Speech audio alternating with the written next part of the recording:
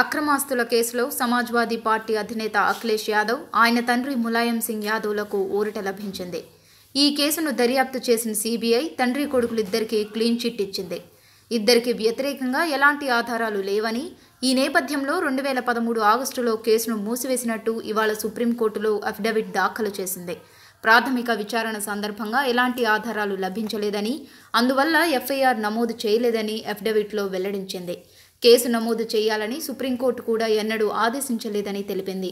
2013 August తర్వాత కేసుకు సంబంధించి ఎలాంటి విచారణ జరపలేదని వివరించింది.